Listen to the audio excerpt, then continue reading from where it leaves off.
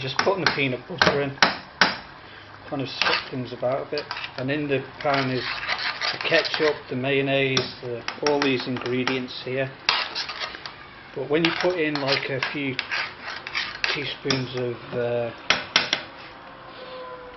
any peanut butter will do, you can get these really nutty ones as well. What happens is, because I did put some gravy in there, and I've used the water which I kind of poured into the pan from the lard and the butter, and then cooked the pickled cauliflower. And this is going to be the stack here, so the sausages are on top of the black pudding. They've had a chance to cool down as well. Now Muttley's getting all excited. Even though there's a lot of chilli and spices in this sauce, he loves it. So let me know in the comments below what you know about spices with dogs, and if I should kind of not mix it with his bit.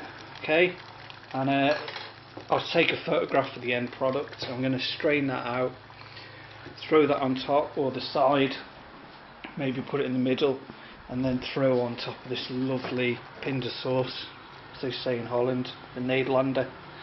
See, it's already starting to thicken up there after putting the peanut butter in. It's got a kind of a nutty texture. I might have to add some more peanut butter or maybe some more gravy granules. Okay, you want it to have it like a nice runny kind of consistency, lovely on chips and stuff like that.